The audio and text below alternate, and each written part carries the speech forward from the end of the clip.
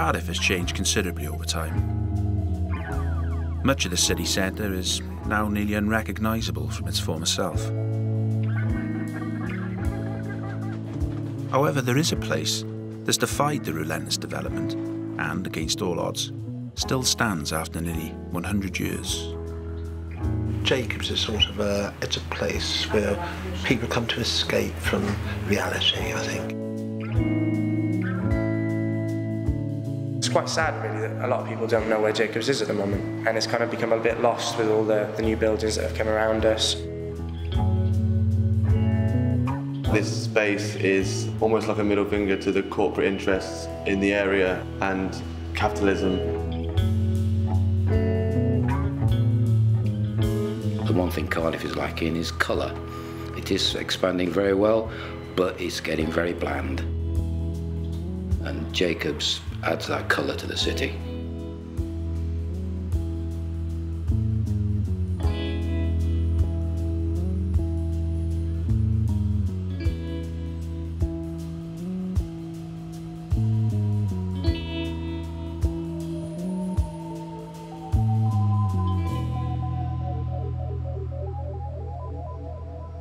I'm Ian Cooling. I manage Jacobs Antique Centre here in Cardiff, and I've done for a number of years.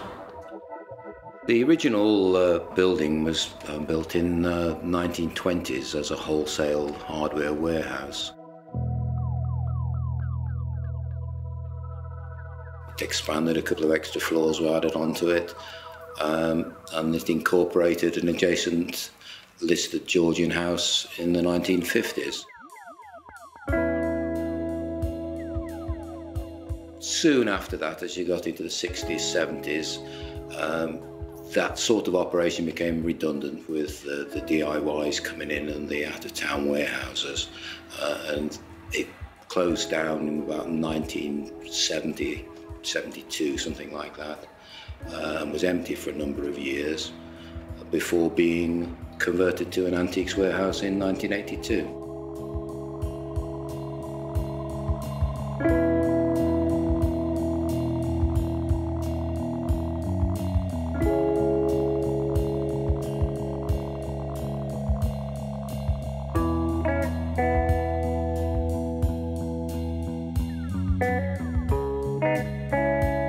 Now in his 90s, retired schoolteacher Edwin Sutton has been trading in Jacobs since the very beginning, back in 1982.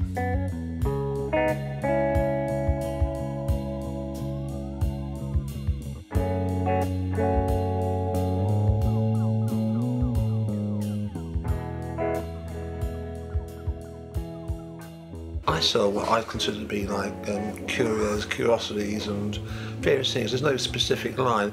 I come here 3 days a week and it keeps my mind active. I meet people, and the people who come here sort of like to buy or peruse, they come regularly. They come Thursday, Friday, Saturday, so they come here, and there's all sorts of interesting things here, you know, to look at and to buy. Some people don't buy anything, they'll just come and have a chat, and I like that. It's kind of a therapy for me, it keeps my mind active. And I do love it here, actually. It's a bit of an oasis sort of in Cardiff, where you can come in and you can touch ancient things, old things, and some museum pieces sort of, and there's something for everyone, I think, within Jacobs. There's typically about 30 different dealers in the building.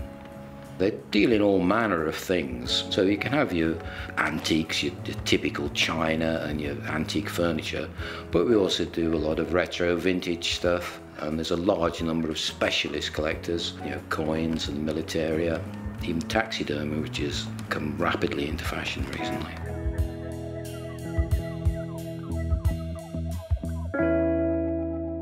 My name is Joe Klaas, and my wife's name is Jane Bugler. The name of the business is Angel Alley, and we do mainly interior antiques and loads of taxidermy as well. I first came into the business as a collector. I was collecting for years and years, and then we came to visit Jacobs, and we seen this room and we liked the room, and that's how we start renting this room and start selling a bit of our collection, you know, and it grew from there.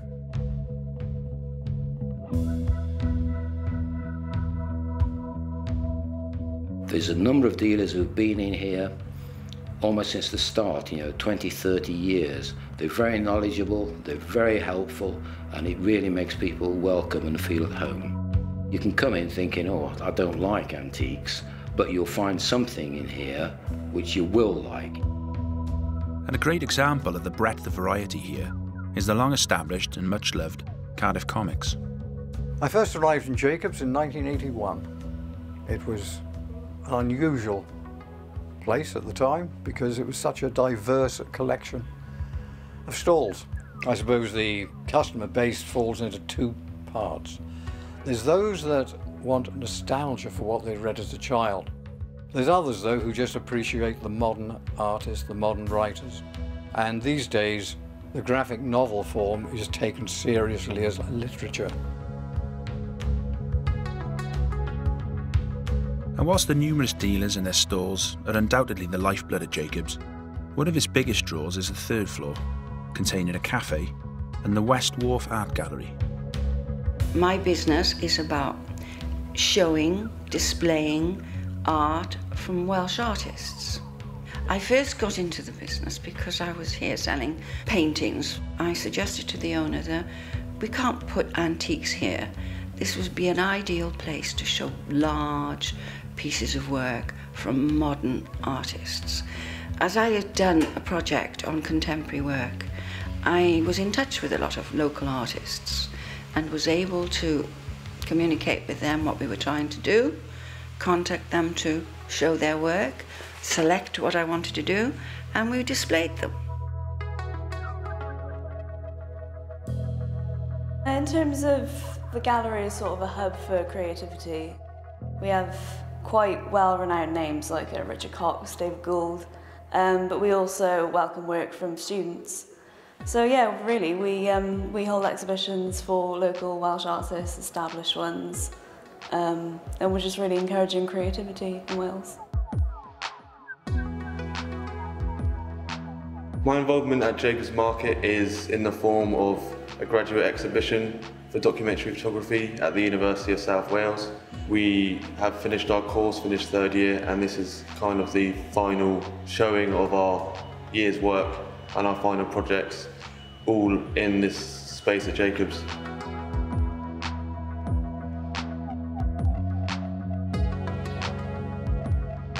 Additionally to all the antiques, we've recently been doing a lot more different and exciting things to attract new people and different audiences to Jacobs. Most recently we've done theatres in different spaces. One was with the Little Bird Theatre Company, that was only a few days ago. That was really successful and had a sell-out show. We've also done videos for bands, local bands in Cardiff, using just the different spaces. Jacobs is such a big building and a lot of the spaces can go unnoticed. We've done a Cardiff's only rooftop cinema with Motley Movies, which was really, really something special and a great addition to Cardiff's cultural scene, really.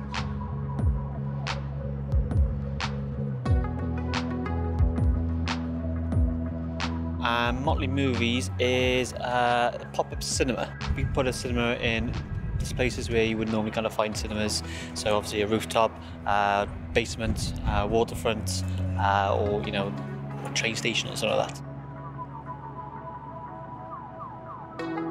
I don't think the attraction of Motley Movies is the films. I think it's more, it's doing something outdoors. It's one of those things, you can go to any cinema and watch, a new film, but you can't do it underneath the stars, with a cocktail or street food. And its location in the very heart of the city is undoubtedly a key factor in Jacobs' appeal. However, the redevelopment of the immediate area in the 1990s desperately wanted to claim the scalp of this historic building, along with those of its neighbours. There was a number of years back immense pressure to relocate us. I mean, we're the only building which has been retained within the area. We fought a big battle at a public inquiry to keep the building. And so the building was saved. But what of the heritage and preservation of a place like Jacobs? I think the continued existence and longevity of the building in Cardiff is very important. It's really part of history, and I think the inside actually reflects the outside, because You kind of look at it as sort of a documentation of times gone by. I think it's very important to kind of preserve buildings like this, especially when, you know, all around it's all kind of new buildings. There's a certain amount of heritage of what, you know, this area used to be coming down from the docks or anything. You know, I think buildings like this, you know, and over there, you know, they need to kind of stay here really to kind of keep its personality. Well, if you have a look around through Cardiff and many other cities now, a lot of these new builds pop up and they're very sterile and very generic. I like old buildings, I like old things. They've got character, they've got stories to tell. I think it is important that it does remain, you know, in Cardiff, and it, you know, remains open really, and that people support it, I guess. And this cuts to the heart of the issue. Jacobs is first and foremost a business. In order to thrive, the events need patrons, and its stalls need regular customers. So, what of the future? Jacobs has always been a big part of my life. Even as a young child, I can remember coming here and seeing the antiques and seeing the different spaces and the different things that went on here. My main ambition for Jacobs is obviously to see it here for decades to come. In the short-term future, I think it's key to make sure things like the rooftop cinema are all successful and attract new people. And then hopefully in the long term, I'd love to see, you know, the place open a lot more than it is currently, with a regular set of events all the time. You know, things like really showing off the roof garden and the art gallery and obviously all the other floors, and attracting new antique dealers. I would like to see Jacobs as almost a chapter art centre of the city centre, and just something different. Few would dispute that Jacobs offers something very different. But what if the forces of change made another attempt to claim it? I think if Jacobs were to be bought out or changed from its current vision, it would just be a travesty for the area. I suppose Jacobs has become a physical home and a spiritual home because I've been here so long. Fortunately, we are attached to a Georgian house, and that has saved us over the years. Whether it will continue to save us as a building in the centre of town remains to be seen. If something happened with Jacobs, or we had to leave this location, I wouldn't be happy. It's been a part of my life, a big part of my life, for a long, long time. If Jacobs had to be knocked down and redeveloped as an office space or whatever they plan to do, it would be devastating, not only for me, but for the people of Cardiff. In this area, this is the only building that tells people that we have a past. Well, I think Jacobs is a fantastic place. It's unique in Cardiff. There's nothing else really like it. If it should close, I think that would be terrible. Lots of the historic places of Cardiff have already been knocked down. They're no longer. And this has survived in amongst all these office blocks, and I think it's truly a gem.